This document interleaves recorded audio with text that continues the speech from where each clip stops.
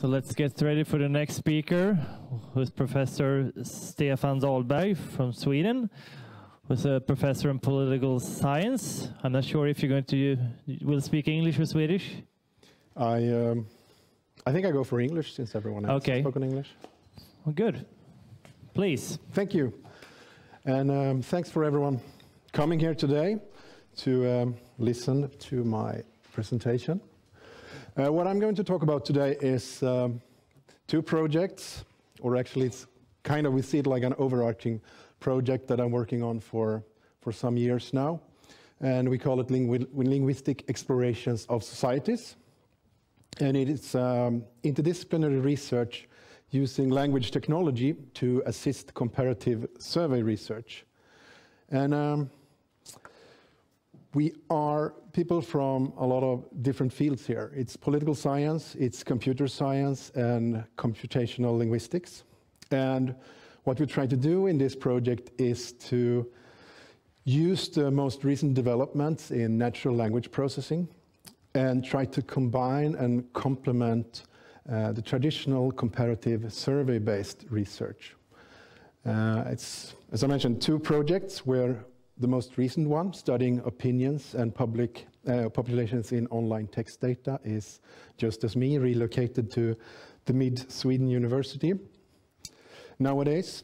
And people involved here from the social sciences, there's a bunch of different universities involved, and one besides the Mid-Sweden University is University of Gothenburg, and it's the University of Bergen, and it's the Gesis Institute in Mannheim, and Södertörn University and the University of Stockholm when it comes to the social sciences. And from the computer science side, we have people from RISE and Swedish Institute of Computer Science in Stockholm, and the Department of Computer Science at the University of Toronto. We're many people involved, and we work with a lot of different things here. What I'm going to talk about today is one specific paper that I worked on for some time within this project, which is called Lost in Translation: How Differences in Word Intensity Affects Citizens' Satisfaction with the Working of Democracy. And the reason why I want to talk about this paper is that I like it a lot, and the reason why I like it is because it's so simple, but important. And the background for all this project and this idea, it's research I've conducted during the years, where I've worked a lot with support for democracy. What makes citizens satisfied with the way democracy works in the country? And satisfaction with democracy, just as institutional trust, very important variables to deal with.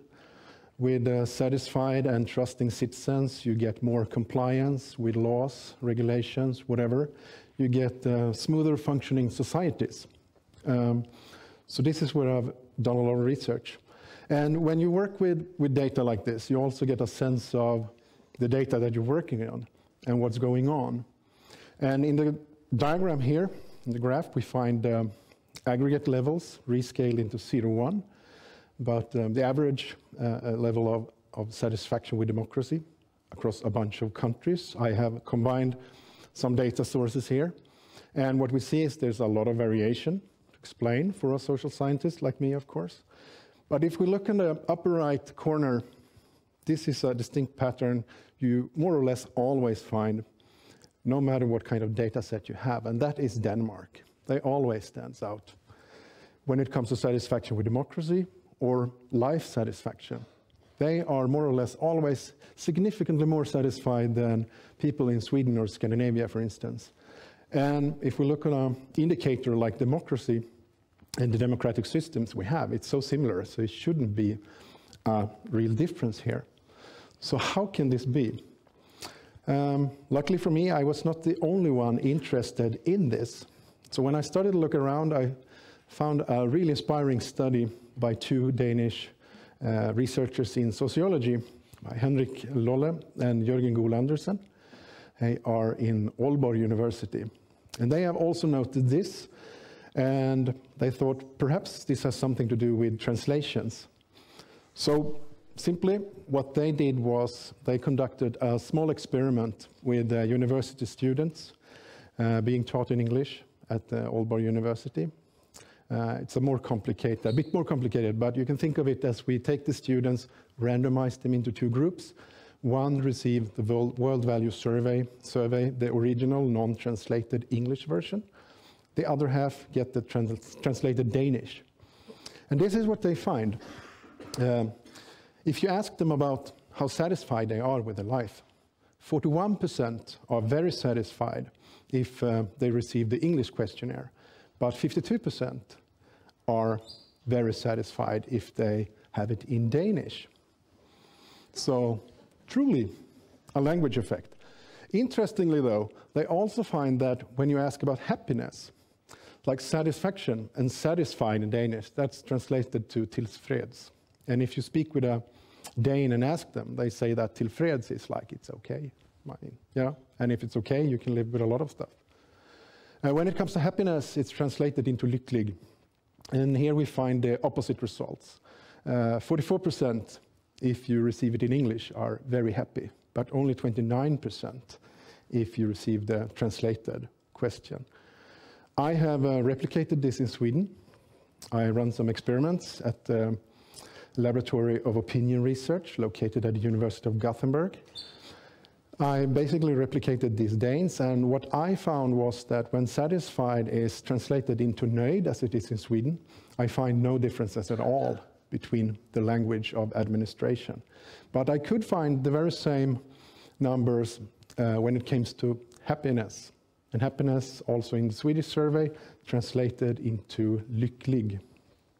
So it appears that there's something going on here. It's easier to be happy in English, both in Swedish and Danish.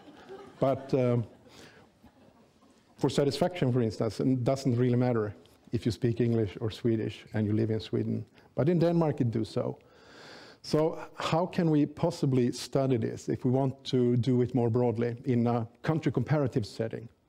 Running survey experiments is costly, and you cannot really, you know about what's going on, but how can we possibly correct for this in the survey? Because now we know that something is going on.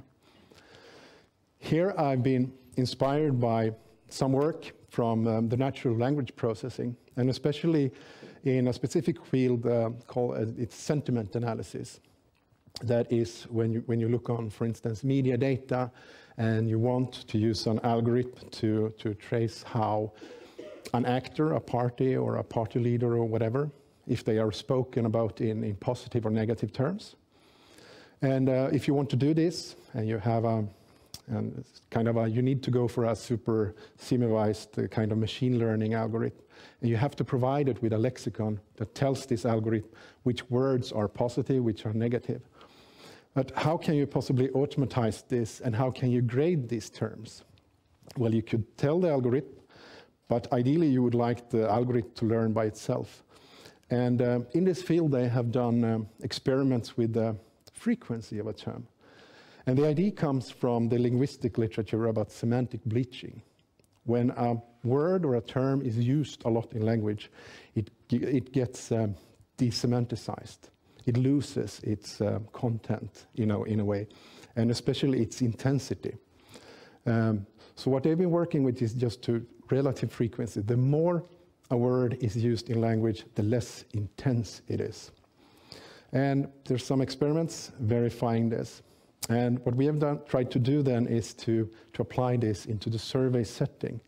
And how we have done this is that we have collected a lot of online data, online text data, where we have separated between editorial media and social media data.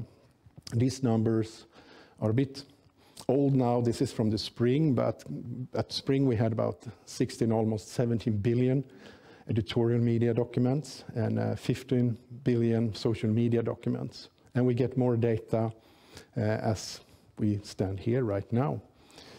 And this data we have not only separated between editorial and social media, we have also geocoded it, so we know from which country it comes. So for many countries we have just one language, but other countries we have up to 2 or 3 languages. Like in US, we have English and Spanish, for instance. In Finland, we have Finnish and Finnish-Swedish.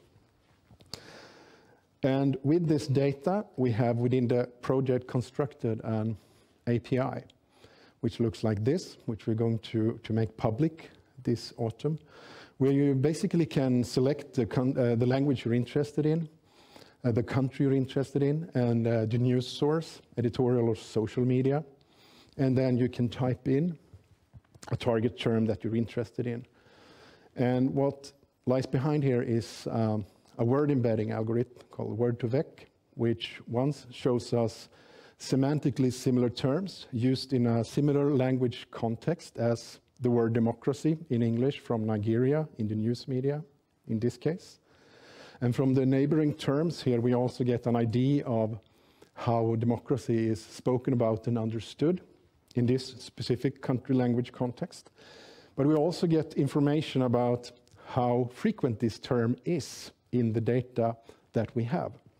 And that is what I have worked with in this paper, the frequency. Actually, I've used frequency and the similarity term, which we see here, that is the cosine angle. It goes from 0 to 1, and the closer to 1 means that that term is used in a very, very, or almost identical contextual language, contextual setting as the term democracy. If we continue and look for just frequency, and we take the translated terms from the surveys, and we start with the satisfaction, so we go back now with the Danes and try to go broad with this. If we look for frequency here, we see that the Danish is in top. It's increasing for reasons which I don't know, but besides that, it's kind of stable over time, how frequently terms are used. And we find that the Danish tillfreds is by far most frequently used, while we find the English, Norwegian, and Sweden in the bottom, which corresponds to what we could see in the survey experiments in Sweden, for instance. There were no difference between satisfied and nöjd, but satisfied and tillfreds, a big difference. If we look for happy and the translated term for these languages, we find English in top, and Denmark, Norway, Sweden in bottom. So all this points towards that there's something interesting going on here, and that relative frequency might tell us something about the intensity of a term. Of course, I've also run a survey experiment on this, randomization of respondents in a web survey, trying different translations of nöjd, tillfreds, tillfredsställd, which would be a dictionary translation. And we find significant differences across the groups, depending on what translation we use. And we also find that this is perfectly linear with the relative frequency in our database. So, taking this into the survey research, here I am using a dataset called Comparative Studies of Electoral Systems, which is a database, it's a collection, it's a joint module in all election studies that are conducted around the world. So I take the original questionnaires, I take the term used to translate the word satisfied, and I take this and calculate a frequency measure, add this back to the CSCS data, and see what happens. What we see here is the aggregated satisfaction with democracy for a country or a language. Election studies are conducted and translated in different languages depending on how big the minority groups are. Usually the rule of thumb is if you have a minority group larger than 5% of the population, you translate the survey into that term, which means that for some countries we have the same survey in different languages. But the pattern that we see here, it's not super strong, but it's a positive relationship here. And interestingly enough, we find in the right corner here is Norwegian from Norway, Swedish from Sweden, Swedish from Finland. We find German from Switzerland, Denmark, and so on. So it appears that when you use, you translate the word satisfied with a term that is more frequently used, it appears to be that you become more satisfied. But of course, this is the aggregate level, so it doesn't tell us the full picture. So if we try to do this more rigorously, what I've done here is a multi-level regression model. It is individuals nested in countries, nested in languages. I have included socio-demographic variables as control, not included in the table though, to control for potential differences there. And then I've added some, this is work in progress, but I added some of the most common explanations when you want to explain variation across countries when it comes to democratic satisfaction. And one is the Polity 4 measure about going from democratic to autocratic regime.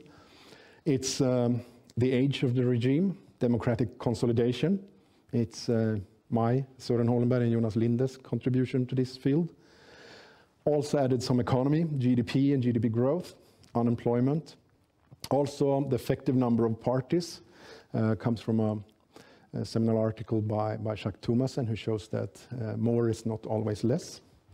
And what we find here in the first model here is that nothing is significant, really, no stars. And one explanation for this is often that we don't have so many countries. And that is true. With more data, you always find significant results, of course.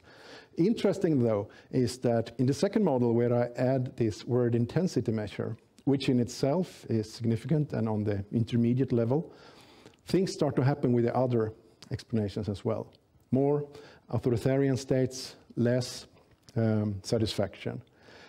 Consolidation of regime, yes, it works now, as do GDP growth and the effective number of parties. So hopefully this very simple measure can be one way forward to account for or improve accuracy and validation in already collected data. Last but not least, I'm going to show you some figures here that we often see from these comparative surveys, and that is you try to rank countries, and you see it in news media and so on. And this is just when we aggregate satisfaction. And even in this data set, we find Denmark in top, followed by Norway, Sweden in the 5th place.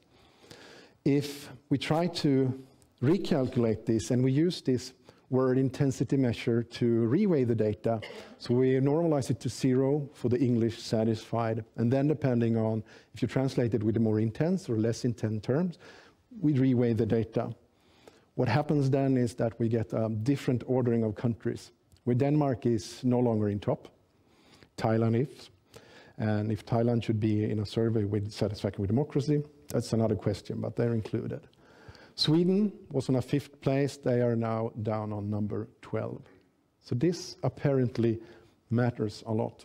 So the conclusions here would be that word intensity matters, and controlling for term intensity, I believe, is one simple way to increase the validity in the estimations. And of course, with our API, you can do this for whatever term you want. So this would be pretty much a little sum up of a very specific research paper I'm working on right now at the Mid-Sweden University. So thank you for this.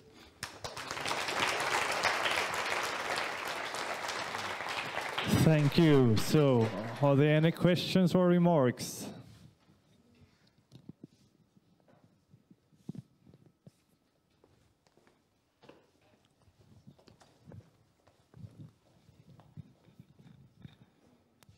Thank you. Very interesting. I wonder, when you are doing such what's it called? Survey. Thank you. Survey. Someone is putting these words, satisfaction, happiness, and they interpret something in it.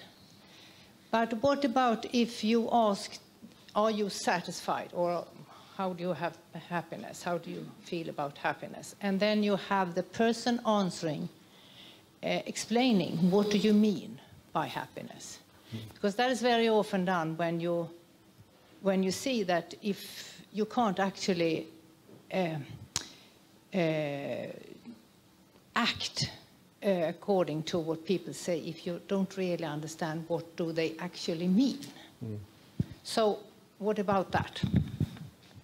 Thank you for this question, and that is exactly in the beginning here, when I showed you the satisfaction with democracy, I have put satisfaction in italic and also the word democracy.